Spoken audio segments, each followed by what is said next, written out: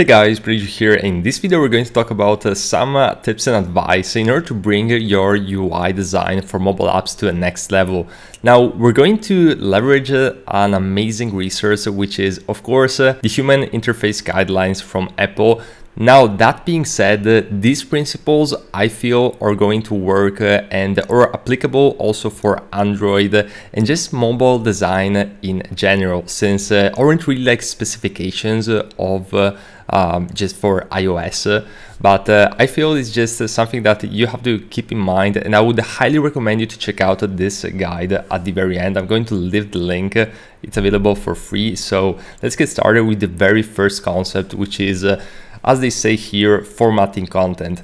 Now they're giving us this example of basically well formatted content and then not well formatted content. Now in this case it's quite obvious. Essentially the difference is that you want to format content in a way that is meaningful for the users.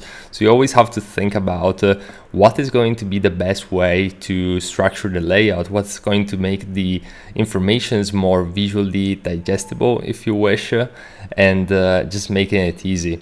So this one I think it's pretty straightforward, and let's go on to the very next one, which is the touch controls. So as you can see over here, we have two examples of a calendar picker, and in the example on the right we can see how we're having one of those small calendars, and this applies not just for calendars UIs but for drop downs and multiple selections as well.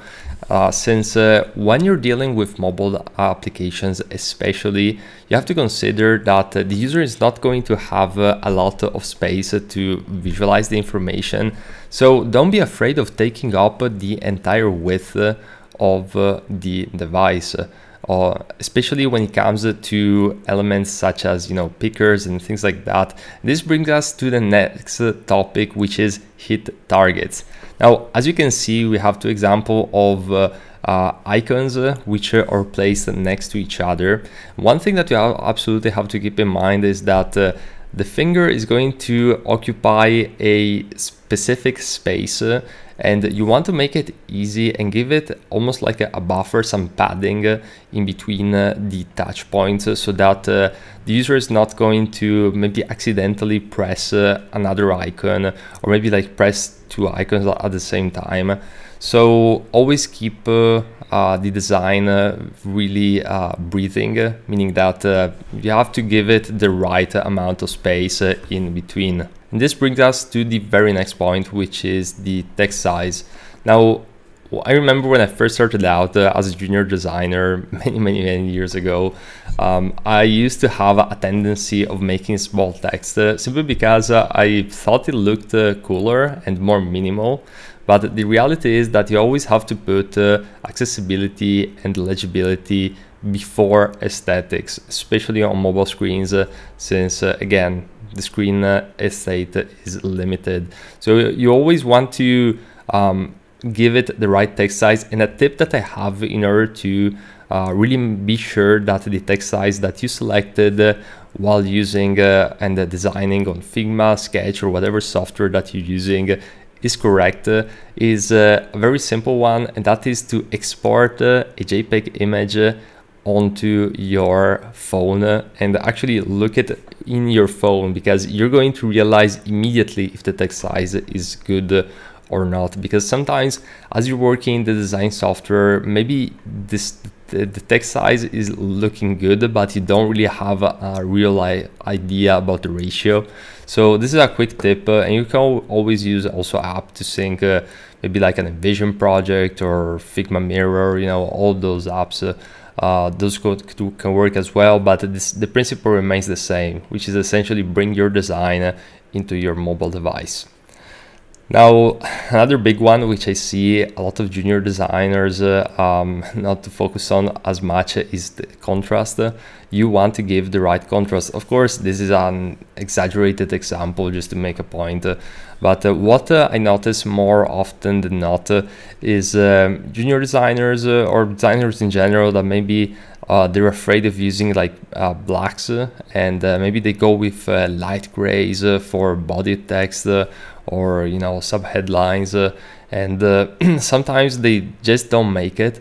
And one of the things which is really important is also consider your audience. So if you're designing an app for the elderly, for example, you want to really go hard on the contrast, because maybe it's an audience where they need like more contrast. So keep these things in mind as you're designing your apps. Now, another important one is spacing, and in this particular case, they're dealing with the line height. So the line height, as you can see, if we have like this first example and the second example, you can see how this one is more legible, simply because it has more breathing room in between the lines. So definitely another thing to keep in mind, and it's not just for aesthetics, but it's actually for legibility.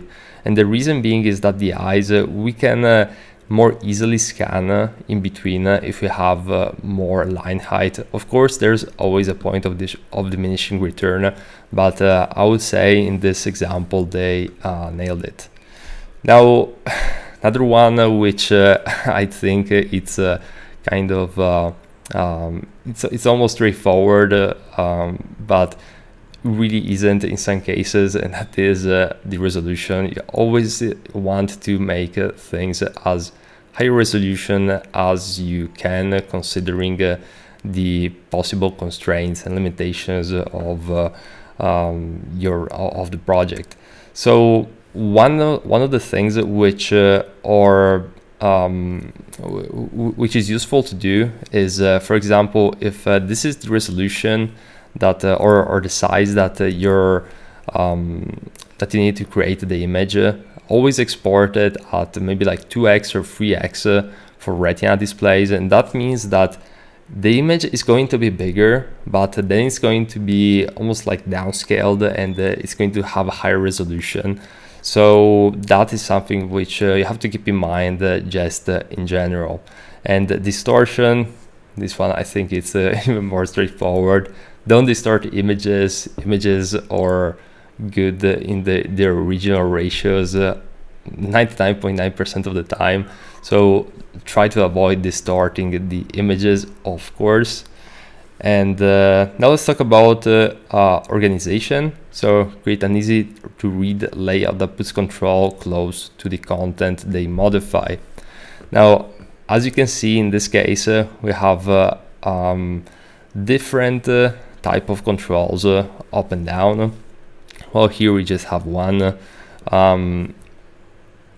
Just generally speaking, try to group informations and the controls and adjustments in a way which makes sense just overall. So something to keep in mind.